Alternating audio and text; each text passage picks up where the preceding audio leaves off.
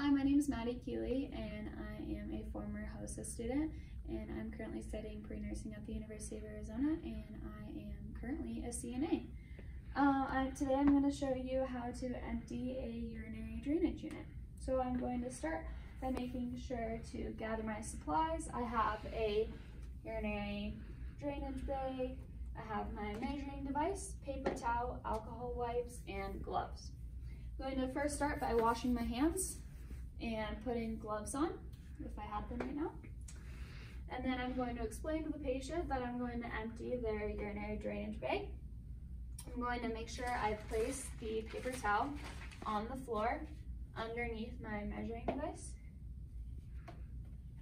And then I'm going to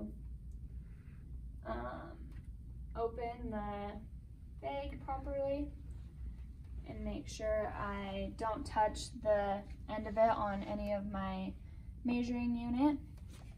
And then I'm going to open the spout and let it drain completely into my measuring device. Then I'll make sure to close the spout and wipe it off with an alcohol wipe and place it back in.